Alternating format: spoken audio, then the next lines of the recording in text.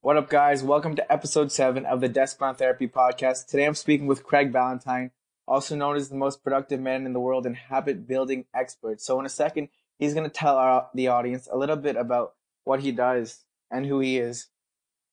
So yeah, just tell our audience a little bit about who you are, what you do, and how you got started with the fitness industry and what you're currently doing today. Yeah, absolutely. Great question. So when I was younger, I wanted to be a strength and conditioning coach in the National Hockey League of all things, because I grew up in Canada, and man, that's what everybody did in my hometown was I played hockey, and I realized I couldn't get to the NHL unless I was like a coach. So I went to a university and I got a master's degree in exercise physiology. And at that time, I stumbled across an opportunity to write for Men's Health magazine. I was very fortunate, got in the magazine at an early age, and then they had me on their forum answering questions, and people started asking me, hey, will you make me a program? And then I just, after making a whole bunch of programs, I realized, you know what, why don't I just make one program and sell it? And then that turned into my first info product. And then I created something called Turbulence Training, which became very famous about 10 years ago or 15 years ago. Sold hundreds of thousands of copies of it, sold body weight workout videos. And I have videos on YouTube that have been watched 3 million times.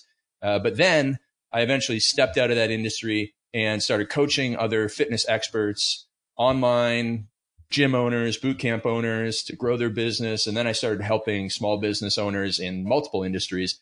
And that's what I do today. That's really cool. So can you tell the people a little bit more what made Turbulence Training stand out and how you positioned it? I think I was like the only person on the internet selling workouts at the time. No, so that was like kind of it. I was a first mover, fast to be online. But back when I started, like in 2001, hardly anybody was talking about interval training and resistance training, metabolic training, and that sort of stuff. Now, CrossFit, I didn't hear about CrossFit until a couple years after that, but it started around the same time.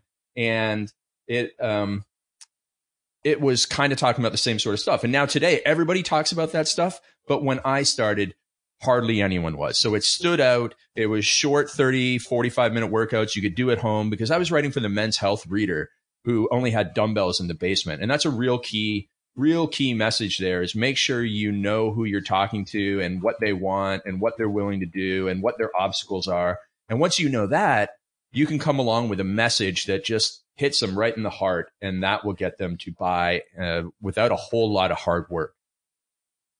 Yeah, because really people want to, especially coming into the new year in 2019, people want to work out efficiently. They want to spend all of their day in the gym, especially if they're new to the fitness lifestyle. And that sort of brings me to my next question is, I want to talk a little bit with you about building successful habits to achieve your fitness goals in the new year.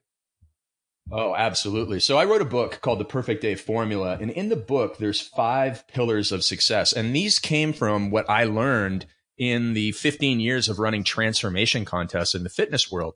And I realized that if you had these 5 pillars in place, you could achieve success in fitness, but also in your personal life and in your career and all these things. And so can I share all 5 of them? Yeah, go ahead.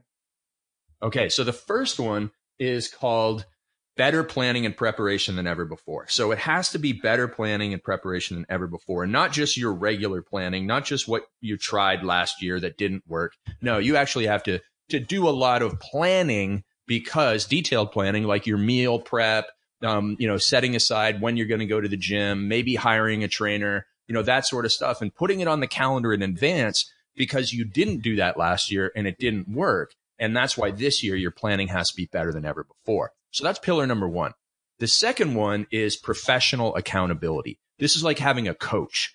And essentially the analogy that I use is that this is like having a coach who helps you train for a marathon. He's going to give you expert advice, or she is going to give you expert advice and hold you accountable to showing up to those training sessions. And that's key. You must have professional accountability in any area of life, whether it's getting a business coach or a mentor in your business or a speaking coach or a personal trainer, whatever it is that you want to change in your life. You need a coach, someone where you have an actual working relationship with them because of that accountability. Now, the next pillar is positive social support. And here I continue the marathon running analogy. The positive social support are like the people on the side of the road. they're cheering you, and they're, you're running up the hill and you're fatigued, and they're saying, you can do it, you can do it. And you need those people. But that's not expert advice. And if you fall down, if you struggle, if you miss a training session, those are the types of people who say, don't worry about it, you'll get it tomorrow, which is not what you need. So you need professional accountability. Then you need your positive social support to pick you up when you're feeling down. Then the fourth thing is a meaningful incentive.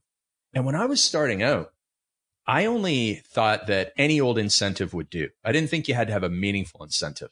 And then I realized I'd been running these transformation contests and I was paying people good money. Like some people were winning $3,000 to win my transformation contest. And I thought, man, I'm going to pay you $3,000 so that to get you to lose weight. And why would anybody drop out?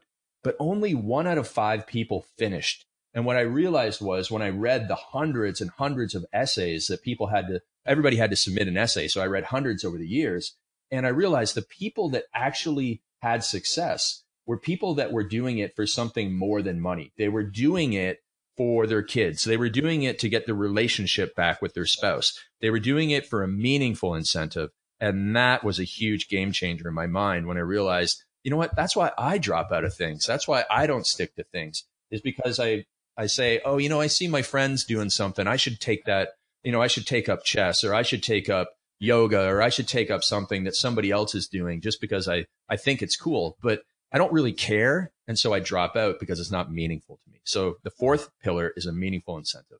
And then finally, the fifth pillar is one of the most important ones of all, perhaps the most important, and it is the big deadline. You must have a big deadline in your transformation that spurs you to get going. Because you say, hey, I'm going to commit to a 60-day program. Man, you're running out of time as soon as you commit. Days are counting down, and it gets you going. And it also keeps you going when times get tough, because you'll have momentum and motivation for the first 2 weeks. And then all of a sudden you're like, man, I don't want to, do this workout again. I don't want to skip, watching television. I don't want to, have to not be able to go to happy hour, or, only have one drink at happy hour. I want to be able to have 4 drinks and chicken wings. And, so you'll have tough times. And if you say, but you know what, I'm 30 days into this, I only have 30 days left, I'm going to stick to it, that deadline really powers you through. And then as you get closer to the finish line, all of a sudden you're like, man, I'm going to be perfect for these last 7 days. Just like you don't run a little bit faster, but you can push a little bit faster. You have that optimism in that last mile of the marathon. When you see the finish line, you're probably running faster at mile 26 than you were at mile 20, because you're almost there. So the deadline is so important because it gets you going, it keeps you going, and makes you go faster to the end. And when you have all 5 of those pillars in place, you can change any aspect of your life. Yeah, they're really great framework to change your life. And I think one of the important keys you're mentioning here is going a little bit faster towards the end, because you're so motivated to hit that deadline. And that makes me think about the importance of not trying to do too much at first when you're starting a fitness lifestyle, especially with the New Year's resolutions coming up. And I know you mentioned a lot about having a to-do list for organization, but what would you recommend for someone who doesn't want to get overwhelmed, or have never had a to-do list, or never tried organizing their fitness in their lifestyle? What would be a good starting place without doing too much to derail their progress? I think you just gave some really great advice, which is don't try and do too much. So I see this in a lot of the entrepreneurs that I work with these days, and basically anybody who's busy, is we try and put too much on our to-do list, right? And we say, I'm going to wake up and man, when people tell me they're going to do 2-a-day workouts, I'm like, you're crazy. You can't do that. That's not going to fit in your lifestyle. So definitely don't jump into that, but try and do stuff in blocks and batches. So instead of trying to do 19 things in a day, why don't I just try and do 3 to 5 things really well? And that's why meal prep on a Sunday works so well, because you make meals for, 4 to 5 days, and it's all done at once. And if you had tried to do a meal every single day, it would have taken you 2 to 3 times as much time. And then it's okay, instead of trying to work out 7 days a week, for 30 minutes, maybe I'll just do 2 or 3 workouts of an hour. And that way it cuts down on time for me to go to the gym or whatever it is. Or maybe you just say, I'm not going to go to the gym at all. I'm just going to do bodyweight workouts on YouTube. And, you can watch some of my videos that have been, watched millions of times on YouTube. So you have those options. You just need to think, what's going to fit my lifestyle, and then not overwhelm yourself.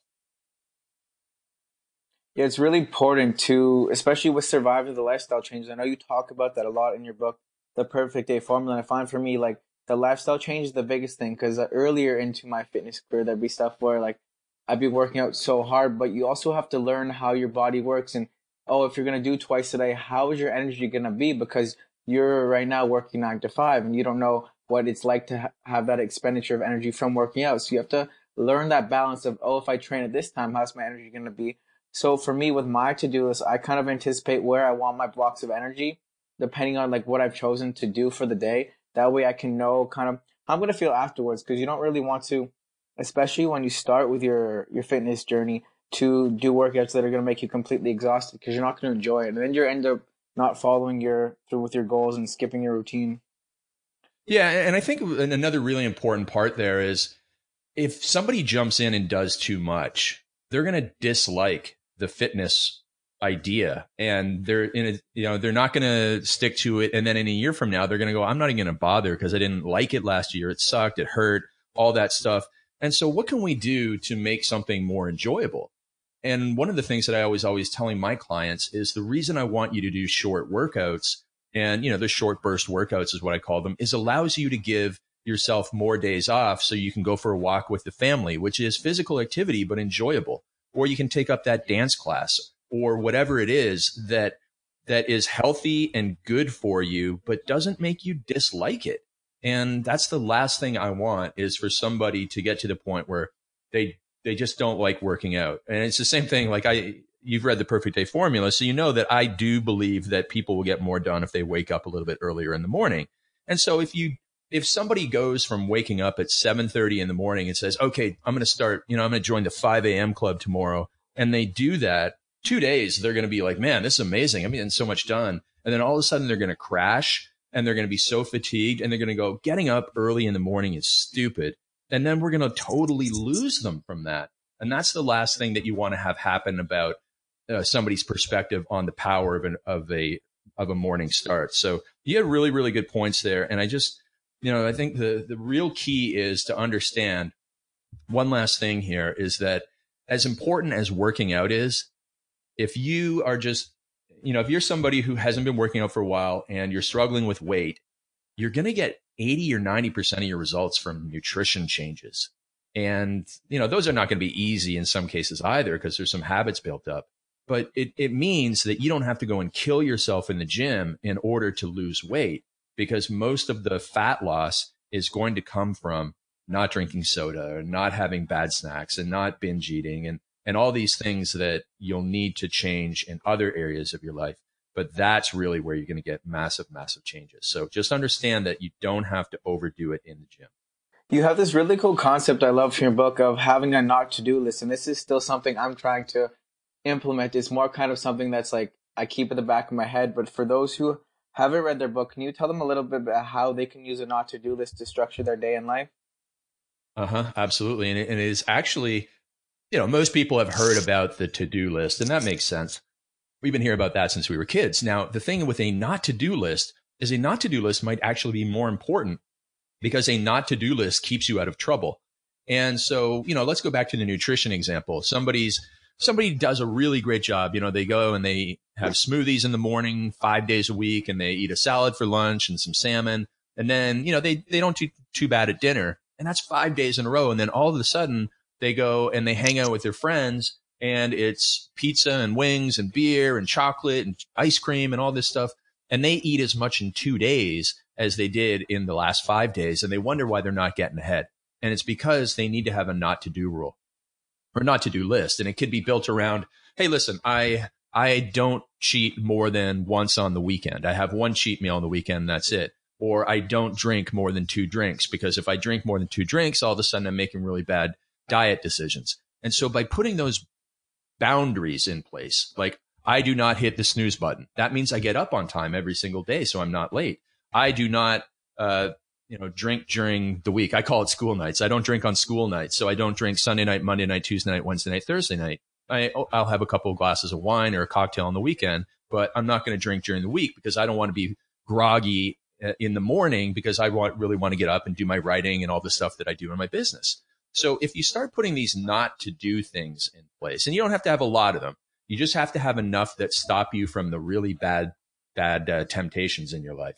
Then all of a sudden, all the good stuff that you're working so hard at becomes more effective, because I see too many people struggle with too much in too many areas of life where it is all wiped out by one or two bad things that wipe out the 10 or 12 good things. So that's how we use a not to do list in multiple areas of our life. It kind of seems like also related to what you spoke about in the book about how defaulting to a bad habit by not understanding what's in your not to do list can actually make the wiring in your brain stronger and harder to break. And I find it's the same for nutrition in terms of being adherent. Every time you choose that good option, every time you do that workout that you don't want to do, it's going to make it so much easier to say yes to going to the gym and saying no to eating the bad food, just because the same thing goes for the bad habit. You mentioned like the wiring gets stronger and harder to break. Every time you don't abide by your to-do list and you have easy access to those triggers for the food or whatever, is going to make it easier to say yes or no, vice versa. Yeah, absolutely. And so one thing I'll add to that is you made a really great point there. You say easy access to triggers. And there's a lot of books out there and articles and scientific research that can tell you how to set up your kitchen so that you have fewer of those triggers. And it's very, very simple stuff. Like if you take a bowl of cookies and you put them out, or a plate of cookies, and you put them out on the counter, you're going to walk by and pick them up and eat them. In fact, we're doing this at the holidays, and there's chocolate, just sitting on the counter in my house. And every time I walk by, I'm like, oh, there's a chocolate covered blueberry. Obviously it's healthy for me, so I'll just have one. And, over the course of the day, you have like 40 of them.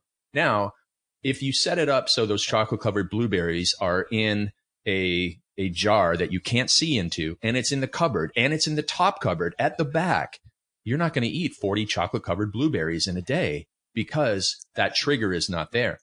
Likewise, on the positive side, they've shown that if you put fruits and vegetables at eye level in your fridge, you're more likely to eat them. If you put fruits and vegetables on your counter, you're more likely to eat them. If you put fruits and vegetables at the front and the end of the cashier line in your child's cafeteria, your children are more likely to choose fruits and vegetables. And so you can re-engineer your environment to make you more successful. And it goes with business, it goes with health, it goes with anything.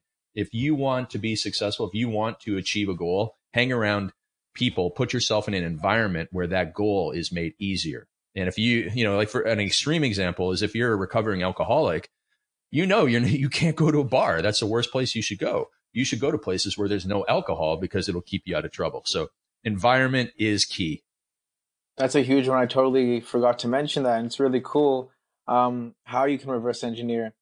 I never really considered the concept, but kind of happens once you get into the flow of your meal prep and your training, your business stuff.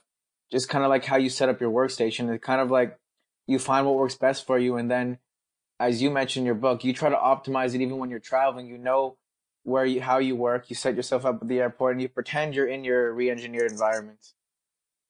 Yeah, absolutely. And even when I land, the first place that I go when I land in any city is a grocery store. So I don't go straight to the hotel or wherever I'm staying, but it's like, man, I gotta, I look it up online, and I Uber to a grocery store, and then I Uber from the grocery store to the hotel, and I set up, and it's like, this is as close to home as possible. Now, obviously there's going to be some transition, especially obviously if you're on vacation, it's going to be quite different, but at least start the day with a healthy breakfast. Don't deviate too much. Just because you're on holiday doesn't mean you have to go crazy. And just because you're in an airport, and it's so funny, I always tell this story. It's like, I see grown men, as soon as they go in the airport, it's like they just become children again, because there's like fast food joints, and they think that, oh, when you're in the airport, my business traveler friends, when you're in the airport, you can eat whatever you want. No, you can't eat whatever you want just because you're in an airport and there's all this junk sitting around. And nowadays there's no excuses, because there's so much healthy food in many major airports that there's no excuse, to be like a kid in the candy store. So yeah, it's really just, it goes back to that first pillar, which is better planning and preparation than ever before. And if you're willing to do the planning and preparation of thinking about this, thinking about where you should be eating in advance, it makes everything so much easier. What's your best advice for if you have trouble like ignoring your triggers for bad habits? I know, for example, you mentioned something in your book, how when you want to look at your phone or a certain time you go into Microsoft Word doc and start doing your writing, but how do you like avoid ignoring them because it's so easy to just not open the dock and stay on your phone, or even to choose Yeah. that bad meal or the fast food versus knowing it's your trigger. Yeah, so great questions. And one is scheduling. So, you need to have that stuff scheduled that, during your workday, it's like, okay, I've got something that has to be done by a certain time, or I've got a meeting starting at a certain time, which stops you from being on your phone. I mean, you and I certainly couldn't be doing this if we were too busy on our phones. So that's one thing. And then second of all is, just remove the temptation. So I put the phone in another room. I put it in airplane mode, and I actually turn it off and put it in a drawer when I need to focus on work, like writing my next book. Because otherwise that thing's there, it's dinging. You might like hear a phantom noise, think, oh, I think it buzzed. And even though it didn't buzz, you don't even have it set up to buzz, but you think it buzzed. And that's, it's just removing of the temptations. And I like to use the analogy is that you need to build a fence around yourself. Because here's the thing with the phone is that every single day, there's like 150 engineers with PhDs from like MIT working at Instagram to make you addicted to your phone. Now, I don't care how smart you are. 150 PhDs against you every single morning, you're losing that battle. These guys are winning. They've made Instagram absolutely addictive. They've made Facebook addictive. They've made them all addictive. They've won this game, and you have to circumvent this one way or another. And it's the same with food. We've had our top food scientists in the world for the last 30 to 40 years making Doritos addictive, making chocolate more addictive, making all these candies more addictive. Like the candy that I have on my counter right now that I was telling you before, it's blue and yellow. It's chocolate covered apricots. And then I had chocolate covered cherries, but I ate all of those already. And then I have chocolate covered blueberries, and they're blue. So they're eye catching. And they probably have tested this somewhere that you will eat more of them if they're a different color. So you're working against these people, and you have to fight them off with their own medicine by removing the things as much as possible. That's actually really huge advice right there. So it comes down to, again, organization and having that discipline and being proactive and not reactive. You mentioned that a lot in your book, being proactive, and how lacking discipline in your areas of your life can really handicap not just your fitness, but your personal life, your relationships, everything.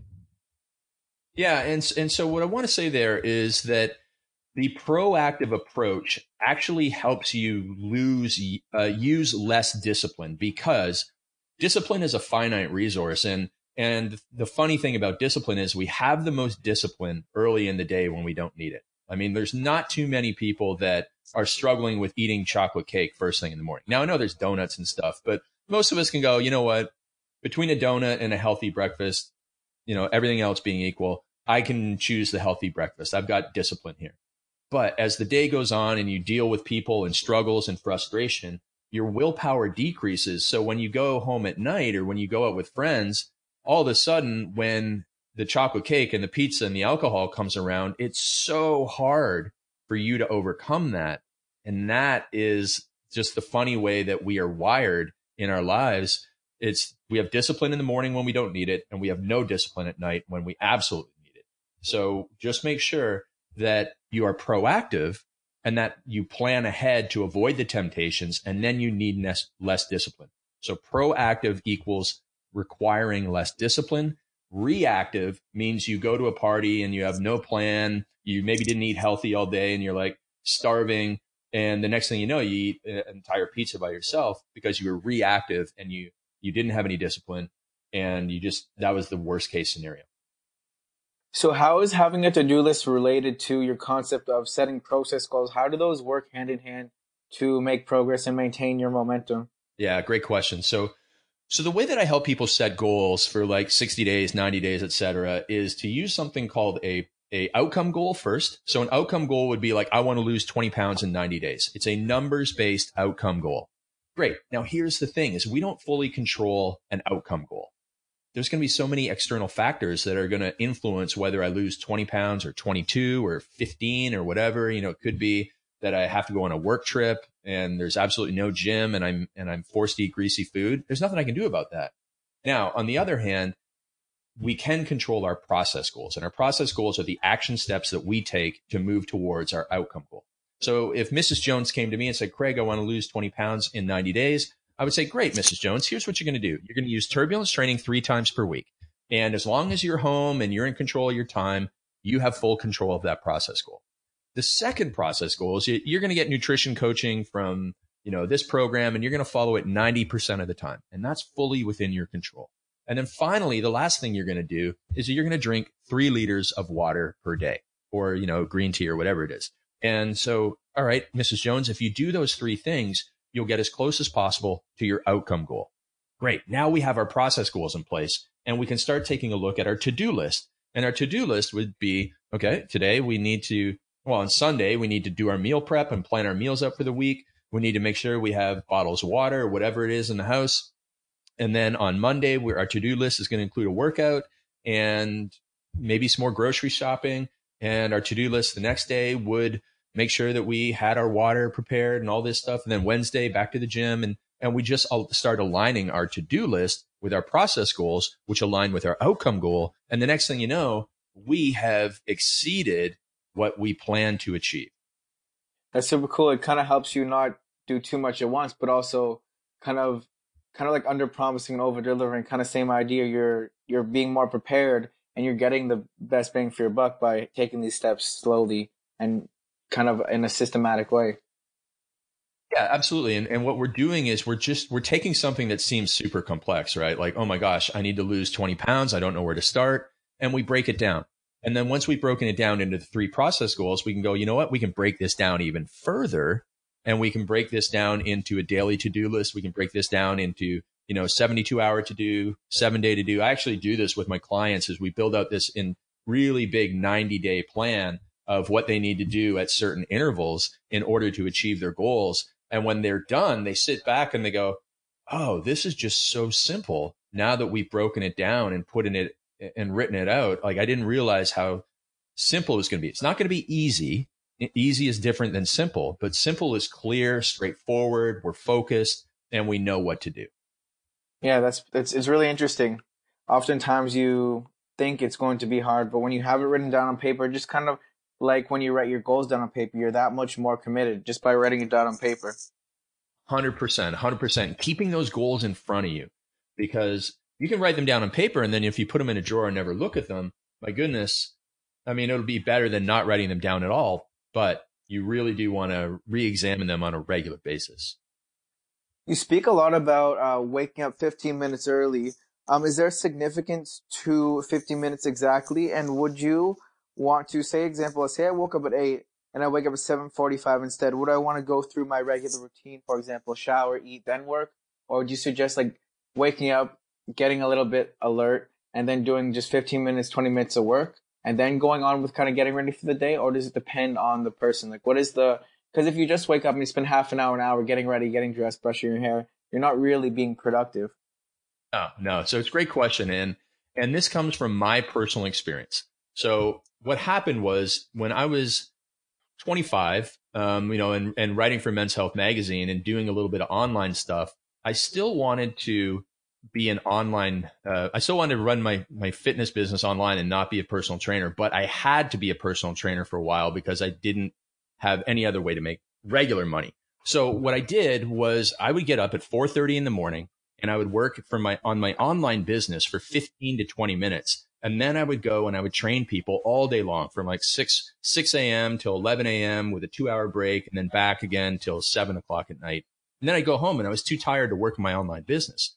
But 15 minutes a day, 6 days a week is 72 hours in a year. And in just over a year, I was able to build my online business up to the point where I was able to stop being a personal trainer.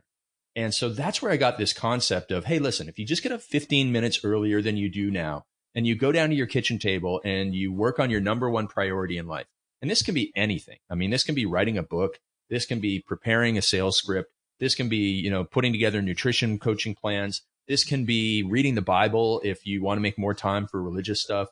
This can be working on your debt. Like if you're in $3,000 worth of credit card debt and you go down to your kitchen table every morning and you sit there and you plan out like how to cut your expenses and how to increase your income, you're going to be way better off than if you didn't do that 15 minutes per day. So that's where I came up with the idea. It works. It sounds so simple, but again, simple works. Simple is successful. and I just want everybody to give it a shot.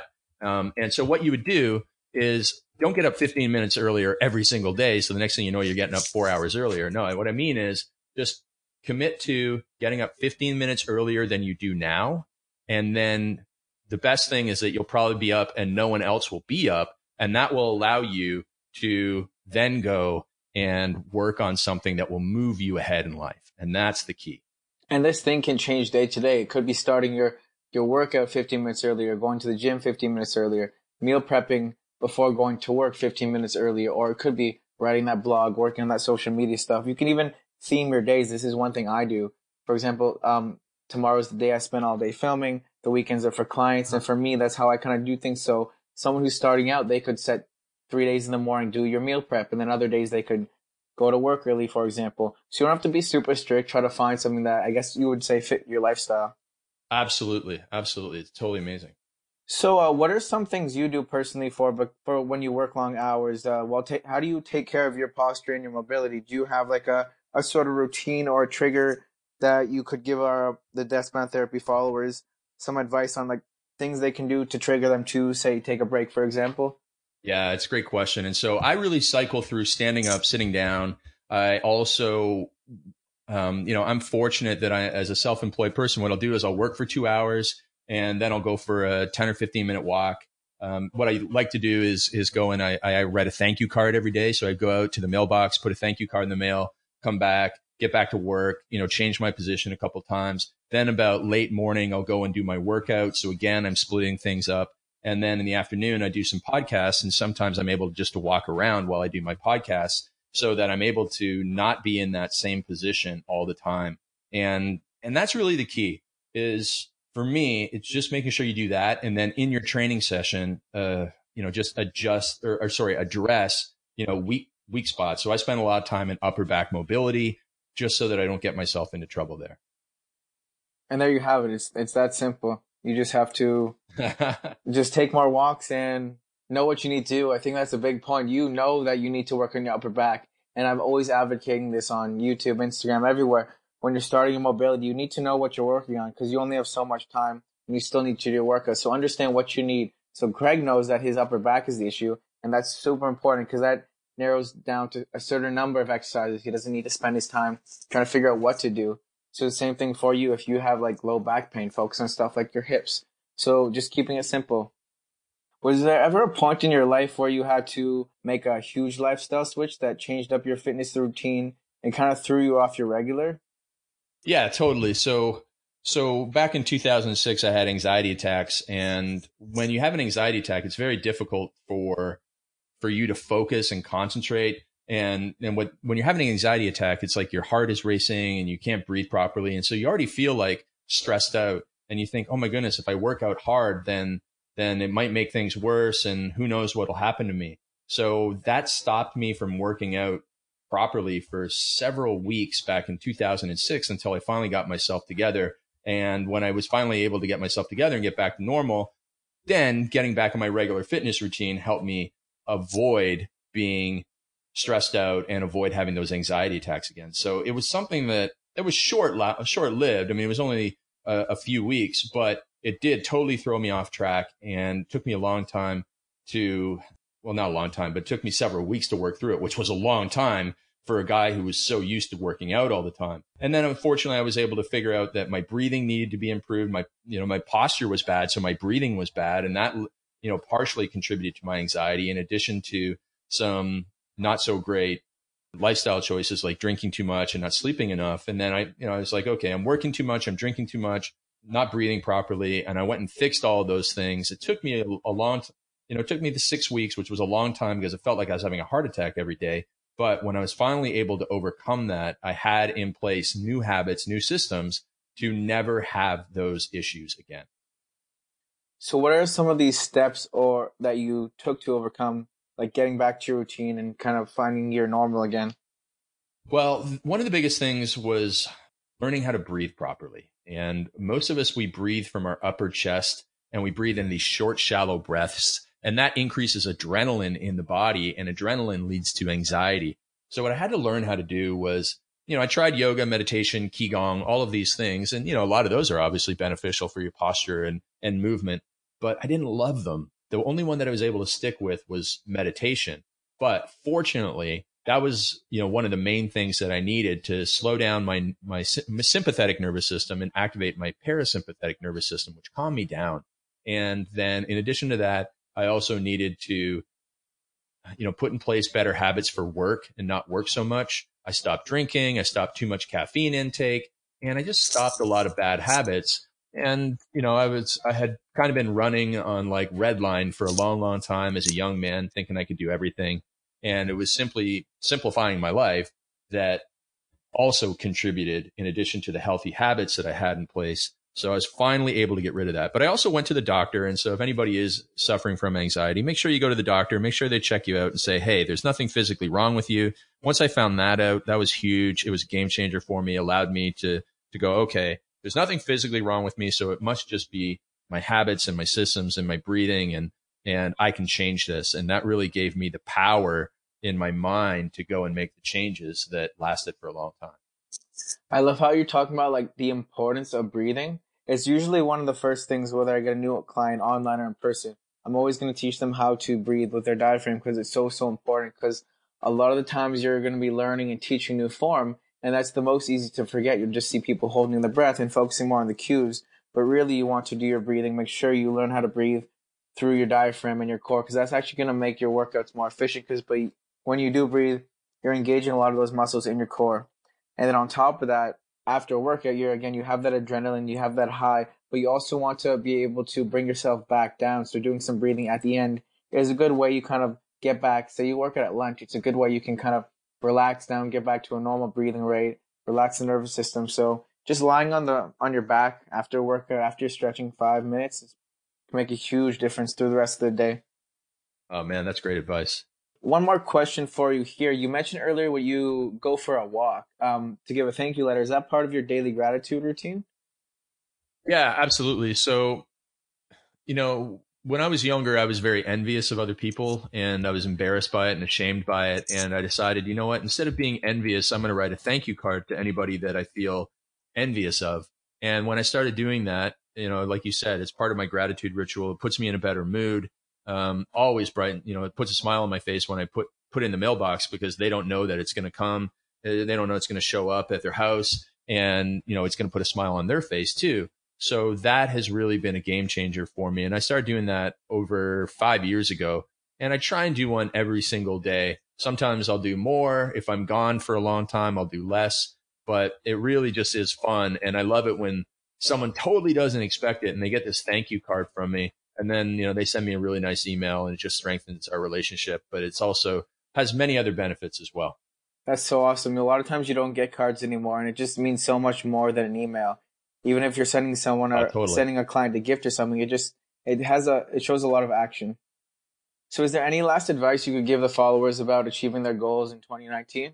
Oh man, yeah. So I think the most important thing that I can tell you is to have some sort of accountability. So accountability either through a coach or through a friend that is going through the same thing with you. Like when you're in an environment where everybody's moving towards a similar goal and everyone's positive, that just allows you to move mountains in your life. So make sure that you're in the right environment, whether it's online or offline. So, if you're in an area where it's like, man, I go to the gym here, but nobody's positive, you can still go online and find positive forums or get an online coach. And that positivity is enough to keep you going. So make sure that you have positive people in your life. That's some great advice. Thanks so much for joining us today. It's been an amazing conversation. We're going to definitely have you back again. So just letting people know where they can get your book, where they can follow you on social media so they can stay connected with you. Absolutely. So you can go and get my book at freeperfectdaybook.com, or you can find me on Instagram at @realcraigballantyne. Awesome. Thanks so much, Craig. Appreciate your time. No problem.